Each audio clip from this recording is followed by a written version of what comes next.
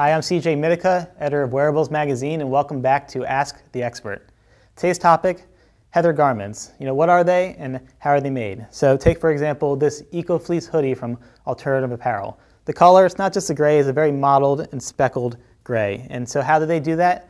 They take different fibers such as cotton, polyester, and rayon and interweave them together in different colors. For gray, it's very easy to mix black and white into a gray.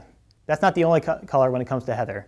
For example, this Anvil t-shirt, it's a 50% organic cotton, 50% recycled polyester. But notice the color, it's not just a plain purple, it's a heathered purple, so it has a very mottled look to it, flecks of white and other colors in there. Just to prove that bright fashion colors can also use the heathered effect. So that's been Ask the Expert. I'm C.J. Mittica. Thanks for watching.